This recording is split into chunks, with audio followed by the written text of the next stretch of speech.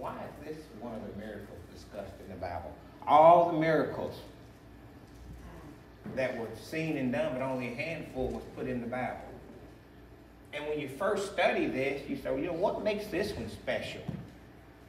A blind beggar.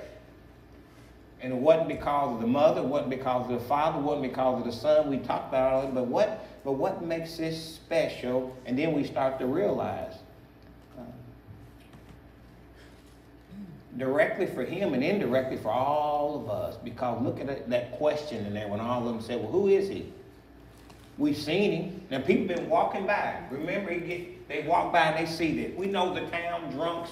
We know, come on now, we know the people who fit those categories. Some of you probably know the homeless people now.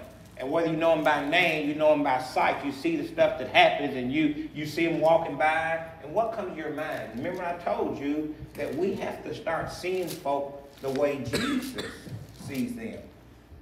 And I think sometimes the reason why we can't see them in this first text right point I want you to catch here. Now, I want you to think about that. Are you blind like the blind man too? Well, I wonder why I couldn't see folk the way Jesus sees folk. I mean, we got to work these texts. Sometimes we just preach and go. But think about it. I'm blind too. Remember, he couldn't see the people around, but he knew. Somehow he was able to get over there in the spot to beg, to get what he needed, to get relief. Brother, when we want relief, we know which family members to go to. We know which church members to go to. We know which, co-workers to go to. When we want what woe is me, feeling sorry for yourself, that's what relief means. You don't want deliverance, you want relief. And you know who to go to just to get relief. Can I get amen? I want you to see it that way. We know, and it's crazy. Because nobody wants to be, I told you so. Nobody wants to get beat down, so I got to realize even myself, because sometimes I'll beat you down, and I got to be careful because I got to love you out of your situation when you come. And it's hard not to say, I told you so. I told you not to do that. Now you're doing this. You got that knot on your head. You want me to put some ice on it. And I'm telling you, I'm not going. I told you not to jump on that bed, little boy. Mama run in there and grab it. So he doesn't know Mama gonna save me. You think about all the different. I want you to think about all that because we can see that. Are you blind like the blind man too? What's that really mean? So let's go back. I know Jesus was humble. We talk about this. How can you be humble and bold at the same time? And I struggle with it because I know I have a whole lot of boldness and I come at you at times. But to really understand that humble piece, because look how. Is this a humble statement? As long as I am in the world, I am the light of the world. Does that sound humble? That don't sound humble, does it? That sounds bold. I know who I am. I am the light of the world. And when I come, I'm coming to expose your darkness. I want you to think about some stuff as we're going through this. It's like, wow, good stuff here. So the very first point. And brother, this is the problem. And I think sometimes for my years, all those years, why I struggled, I was in church on Wednesday, in church on Sunday, praying, preaching, teaching, and I had dirty hands. I'm not talking about other folk. I'm talking about what, come on, I had dirty hands. And then when I heard that powerful message from Elder Wood, I'll never forget, you can't make clean biscuits with dirty hands. So see, sometimes when we go through this, that's why we don't have that joy, because we've not been lifted up by him. We've been lifted up by each other, but we've not been lifted up by him. Can you not see Jesus either with your earthly eyes? Do you even recognize that you need your eyes adjusted worldly and spiritually? And that's what messed me up, Brother Gus. You couldn't tell me because I'm better than you. I go to church on Wednesdays. I go to church on Sunday. So I'm comparing myself to you. And as long as I compare myself to you, I think I'm okay. But when I compare myself to Christ, oh, whoa, I recognize I need to be adjusted worldly and spiritually. Now just keep that in mind as we kind of go through this. Remember what he said, I am the light. And as long as I'm here, you got a chance. Remember what he said previous to that. While I may be found, because there's going to come a time, night's coming, and you're not going to be able to find me. But I'm here right now, and I am And there was something interesting in this text, and we get through this. I'm glad Jesus is looking for us. I'm glad Jesus is looking for us.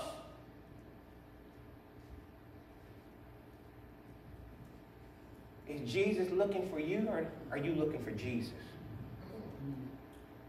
I don't know how you answer that. Relief folk are what? If relief folk looking for him or not looking for him? No. They're not. Folk who've been delivered is what? They looking for him. Come on, you got to know. So you got to figure out where you are right now. I'm looking for mama to save me. I'm looking for the preacher to save me. I'm looking for the church to save me. I'm looking for family. Come on, brothers, I'm telling you. And I'm just glad that I realized that while I wasn't looking for Jesus from 13 to 32, he was looking for me. And guess how I know? Because no matter how bad I was, what I would do, something urged me to still get there on Wednesday. Something urged me to still get there on Sunday. Something kept working inside of me, pushing me to go. Even though I wasn't living right, something still said, you got to go.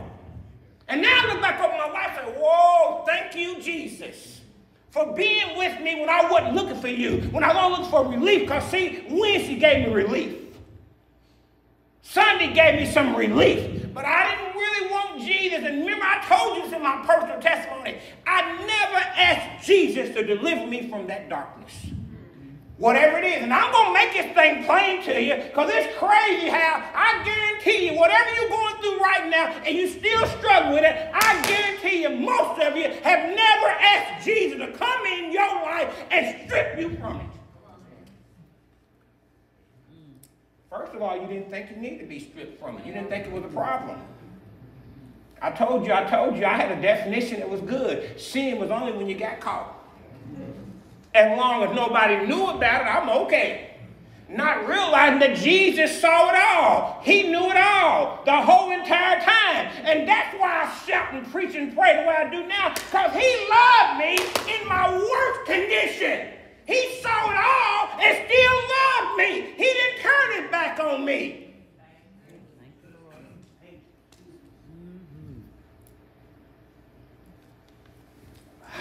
What a nugget I found. As long the light. And brothers, remember, it is our darkness that Jesus is looking to deal with. The very thing that popped in your mind that you keep trying to hide from him and all of us is what he's trying to deal with. Because we all got some darkness. We all got some dirtiness. We all got some deep, dark secrets in there. And that's what he wants to expose. And we keep trying to hide it from you. But you remember I told you Deuteronomy is one of my favorites. The secret thing belongs to the Lord anyway. Because when it's time to be revealed, brother, there ain't nothing you can do to. Because if he wants it to come out, it'll come out right now. Remember, it is our darkness that Jesus is looking to deal with. The very thing that you're trying to hide from it is what he wants to deal with. Do you want relief today, or do you still want deliverance? The second thing, 6 through 7. We dealt with the light piece. Now let's deal with 6 through 7. Woo-wee. I didn't realize I was in such a struggle for so long in my life. Now let's read it 6 and 7 again. Look what it says. What it says. And he said, these things, he spit on the ground. Now come on, brothers, let's keep it 100. This brought me back to my remembrance. Now, I don't know if some of y'all was raised like this or not, but I kind of had one of them mamas that we didn't live by no alarm. You got up, you got up.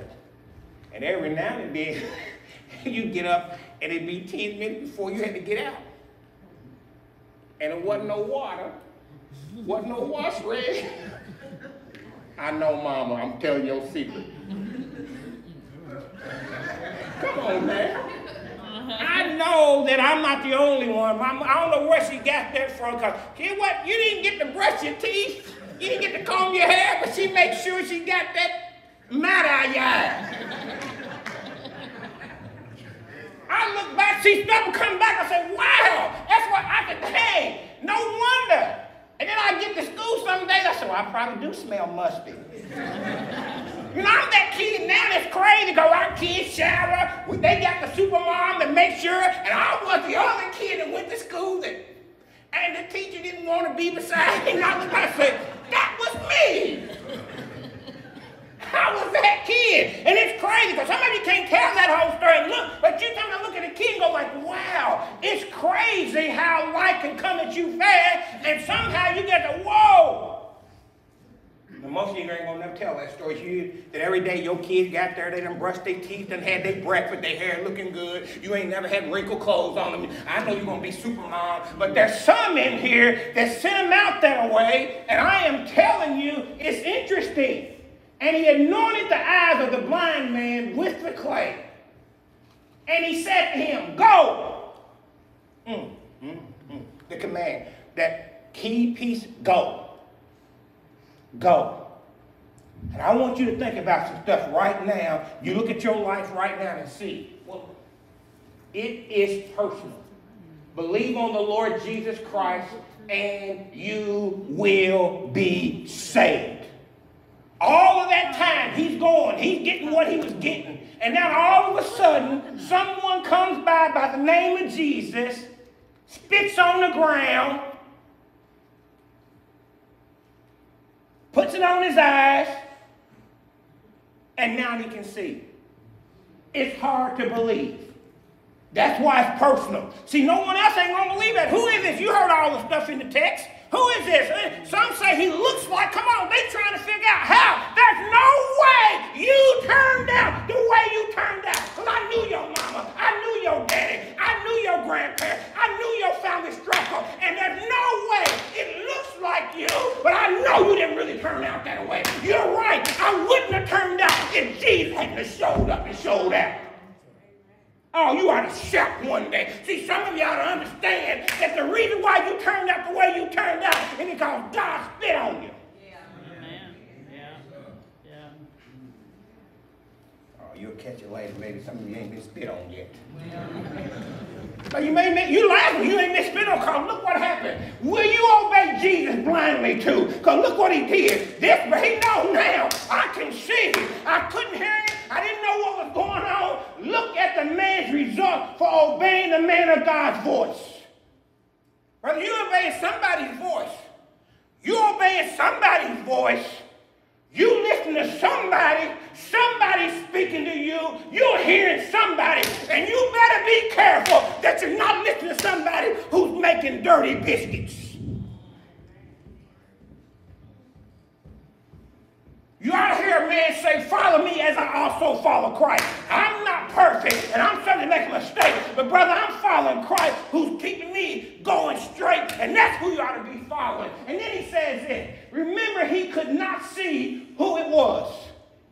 He was blind. He couldn't see. He just knew, Sister Vanessa, that somebody's been helping him all these years. But this was a different voice. Come on now. This was a different help. All he could see is that he got there and got what he needed for that time. It was just a place that he went to all the time because he knew a lot of the people passed by there. So relief, but not healed yet. For this is powerful. The blind beggar, blind from birth, and he went there because he knew that he was going to get some relief. But he did not see him, did not know him. I mean, I'm telling you, some folk come to church and they walk out the same way, and they come, and they walk out the same way, and they go to Sunday school, and they walk out the same way, and they go to Wednesday service, and they walk out the same way. Something is wrong. They preach, they pray, they teach it, they teach it, they sing in the choir, and yet nothing changes. I don't get this kind of preaching when you say they want to make you feel, brother, something got to change. I'm doing all the right thing, but my life is still dirty. My life is still empty. I have no joy. I have no peace. I've got all kinds of money. I got all kinds of education. I got everything I keep saying, but something is still missing.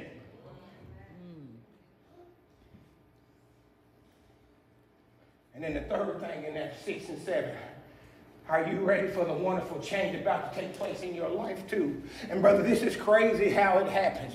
Brother, way before he spiritually got, come on, healed physically and spiritually now. Because I wonder if it had been the other way around, he still couldn't see. But God healed him physically and then healed him spiritually. And now he's on his way. We're going to have a good time. We're going to see. And he answered the call. And he did everything God told him to do. He blindly went. I'm going, Lord. I heard your voice. I heard it. And I'm going to do what you called me to do. I'm not going to play with this thing anymore. I want to be made whole physically and spiritually. And that's a beautiful picture when you can start talking to God like that. Lord, I need you.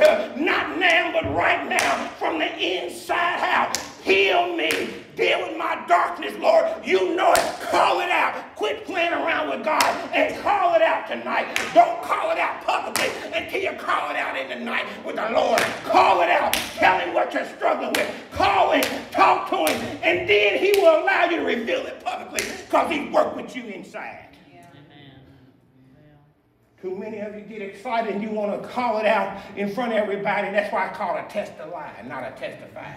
Because you got excited and told everybody, and we saw you 2 days later doing the same old thing. So be careful running your mouth. Come on, God going to take care of you. Come on, I'll make it plain. He's going to take care of you physically and spiritually.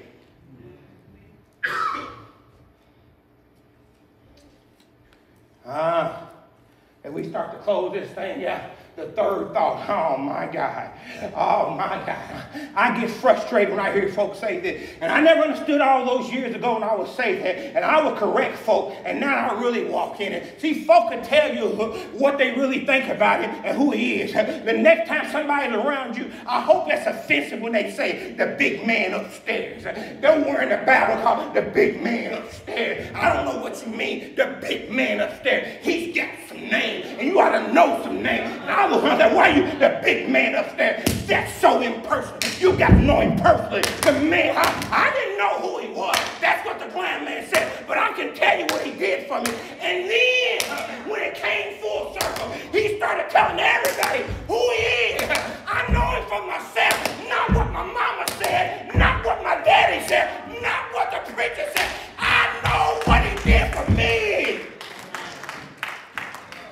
That's when churches take off, when they all can start saying what he did for me. My mama brought me, and then I met him for myself. Too many of you still riding off on what your mom and daddy said, what the preacher said. I want you to know him for yourself. Look what he said here if we close this thing here. Read it again. I'm just not going to slop you. I'm going to feed you. Therefore, the neighbors. We talked about the neighbors in Sunday school. Deacon May. And those who previously had seen that he was blind, see.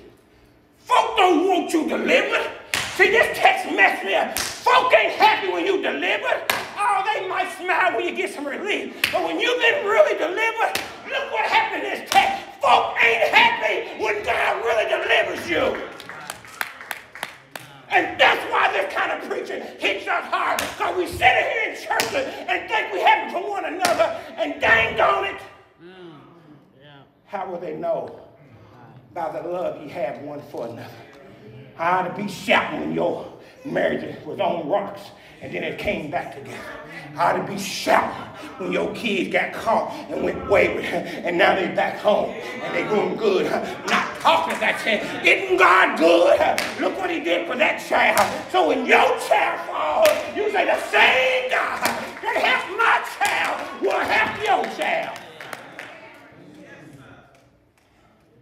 And others say, come on now, there we go with the day and the them. And I've been in both groups. That's why I can preach the way I preach. I know I wish I had. I'm part of they sometimes, and I'm part of them. That's why we get so confused. One minute I want to put you in heaven, and next minute I'm trying to put you in hell. Be careful. That's why we get so messed up, the theys and the them. We don't need you to be the they or the them. We just need you to be a man or a woman of God and walk in love. If God ain't delivering, ain't nothing you can do. Your talking about him ain't going to help you. You'll lift him up and go help him. You just need to get out of the way and watch God do it. Amen. Turn over to God. You got away with this and away with that. Give them to God. And he goes, and therefore they said to him, how were your eyes open? Folk want to know. Folk want to know. I'm right here telling you, folk want to know. How did you change? How do you see the way you see now? How do you love the way you love now? How do you have the peace that you have now? How do you have the joy that you have now? How do you walk in the fruits of the Spirit now? Folk want to know. They want to know how. And you can tell them. And he answered and said, a man called Jesus. A man called Jesus, not the big man upstairs, not Centennial Baptist Church. That's just a place I fellowship. Come on. Too many times we done gave a building more credit than Christ. For time's sake, let me get on out of here. Jesus more than a big man upstairs. I'll put it in the big writers. I got to break some of y'all. You know that big man upstairs? My daddy's big. He upstairs. I love my daddy. Pat Short upstairs. He big man. Toby was upstairs. Come on. Come on. I'm talking to her dad. Come on there. What are we talking about? Upstairs. What's that mean? Upstairs. I want to know. I'll give you a few to hit me, the ones that I like, and there's a whole bunch of them. Next, if you want to leave, go in my office and turn left, and you'll see it in there, and take a picture, and go home, and study all the names, so that when folk ask you, how do you describe him? And then you can describe him like this. He's the Alpha and the Omega. He's the beginning and the end. He's the King of Kings. He's the Lord of Lords. He's Jehovah Jireh. He's the Lord of hosts. And he's the Savior. That's what I'm talking about. I want this I want folk to talk like this. Yeah. Man upstairs. Don't come give me no man upstairs. I don't know who you're talking about. But I know who you're talking about. Jesus is. And it leads you to whatever he needs. Whatever you need him to be. And I pray today that when you walk out of here, that you'll be able to say, what the blind, we get to talk about that next week. I want to get ahead when you have to break it down. We'll get to talk about that some next week. About how he wasn't total delivered until he came back around. And he saw him. He said, that's him. You ain't hiding. That's Jesus. I know what he looks like now. I seen him. See, the first time, y'all better know his text. So I can't just rush too much. The first time he was still blind. So he didn't see him. He knew his name, but he ain't seen him. But we preached next week. Woo-wee. You got to know his name, like Deborah. You got to know his name. Yeah. And that's why you got to know his name. Jesus paid it all. All to him. All. Ain't that an old song? It is. It is. And I just hit me. I think you'll have something come back to you. That's an old song, isn't it? It is. What is that song? He paid it all, didn't he? Them old spirituals, that's in the hymnals, isn't it? Wow. That's crazy. I'm just writing notes down. Jesus paid it all. I wish I could sing. All to him, all. Oh, come on. See you. What? Say the other part. Sin has lost. Oh, yes, sir. That's right. Now it's coming to me. Come on, what else? That all we know. But ain't that a beautiful thing? That's how God works. Jesus paid. When you walk out here, realize he paid it all. And all to him. All. And unfortunately, you ain't going to hear me sing. I love you.